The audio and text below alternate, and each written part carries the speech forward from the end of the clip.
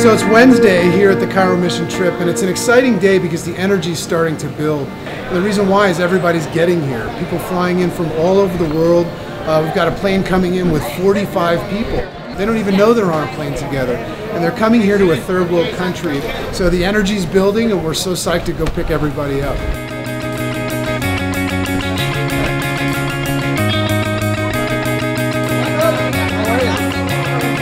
Thought you were gonna be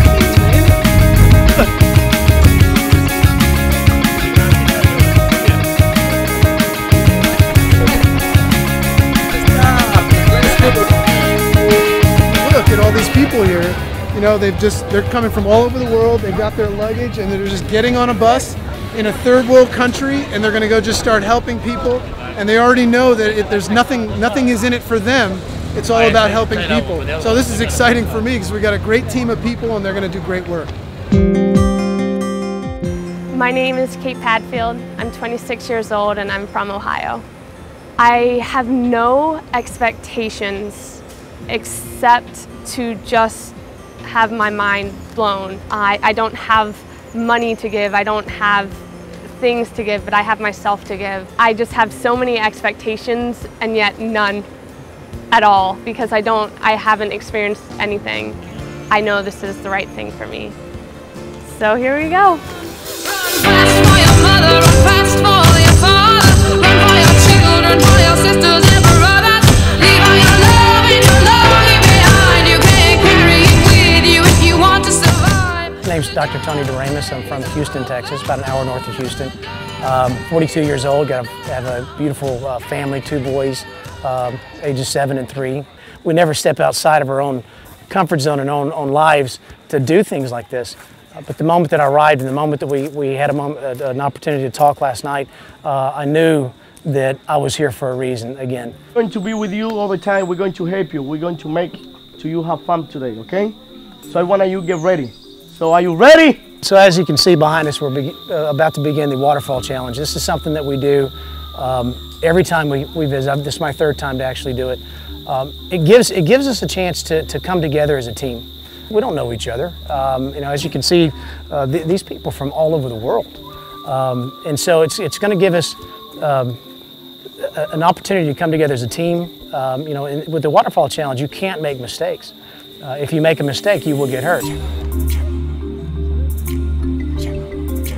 The waterfall challenge gives us an opportunity to pay attention. In the same respect, when we go out in the field, we need to pay attention. If we're not doing that, we might miss something. And we might miss a very unique opportunity to help someone that really needs it. Here we go again. It's going to be an awesome weekend.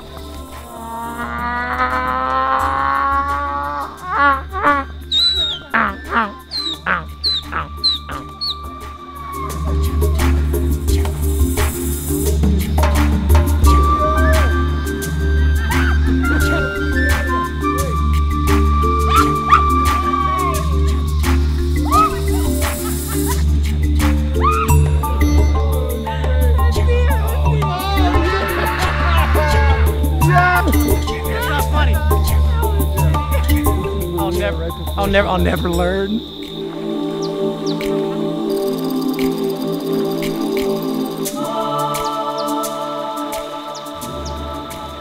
I just keep being quiet, and everyone's like, why are you so quiet? I'm like, I'm trying to soak this in. This is amazing.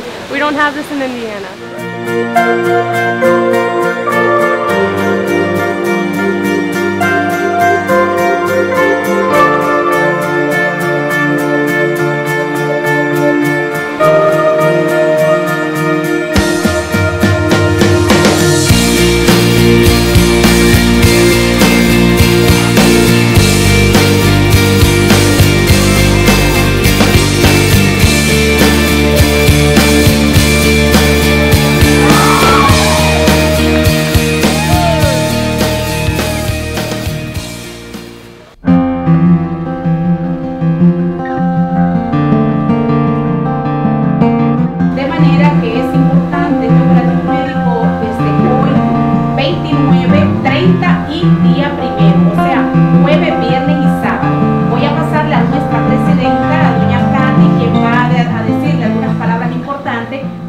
Every time that we come, there's donations made by the team of doctors and volunteers, paid on their own dime to come down, and have also often collected money, which we did, to make a donation. We made a $3,500 donation to the organization that we work with, which is spearheaded by Sor Teodora Quesada. And at this juncture, we've given approximately $50,000 to this organization over the years in a way of saying thank you for helping us to spread the word and do something good for the world.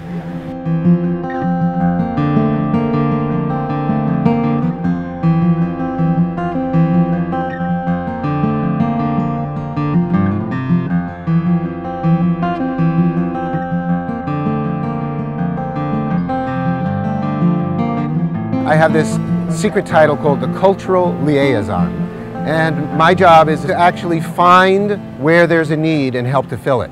Our principal contacts are Dr. Lambert Emmanuel, who is a Haitian doctor who helps with the bateyes here. We've helped to develop some schools out of that. We pay the salaries of 10 different school teachers in the Haitian villages that are in the Dominican Republic. We also made contact with Pastor Joel Peña, who is probably the biggest hearted person I think I will ever meet in my life. And we help those people to improve their lives as much as we possibly can. One of the things that's at the same time it's rewarding, is extremely frustrating, is that every step you take in this country, you can find enough of a need that it would take you a lifetime to fulfill it. We want to do good for the world so that everybody can have a better place to live and everybody can have a better life to experience.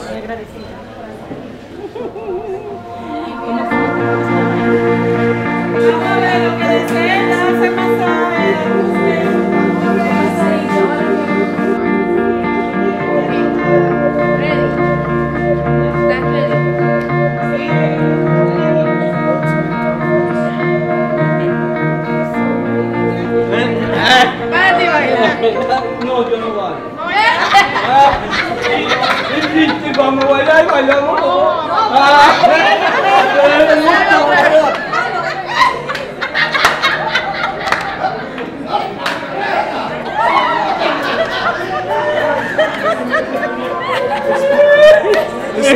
This man just got adjusted by Catali, and he says now he feels so good he can do push-ups in the hospital. Que Dios te bendiga. Igualmente. Amén.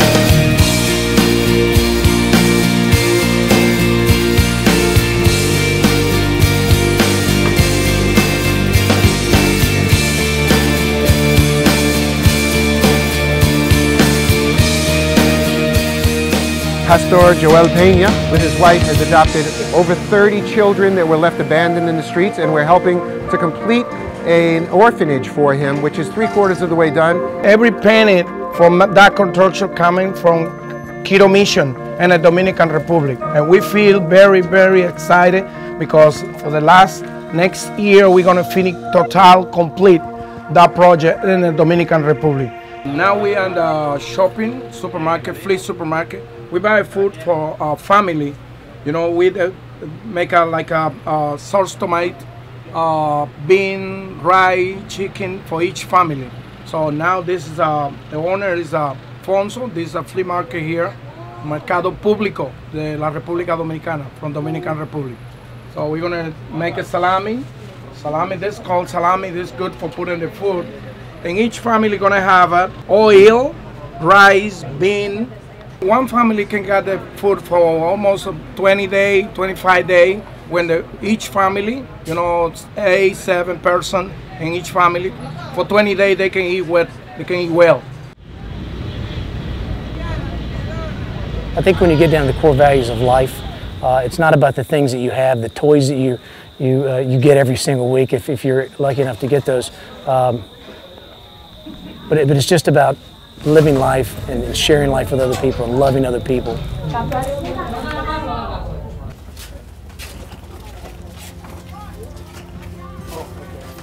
So this is the house. This one right here? This is it, yeah. It's the first time we get to see it.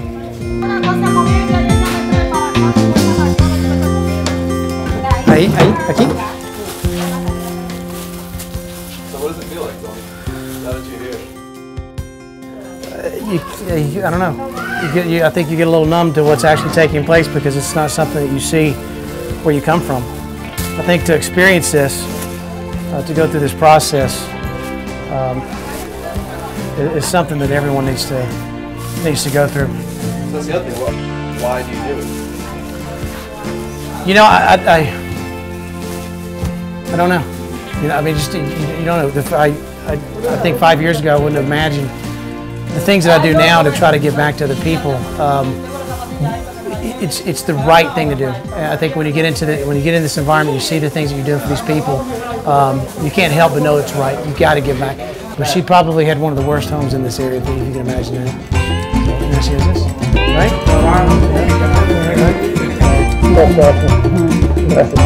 Right.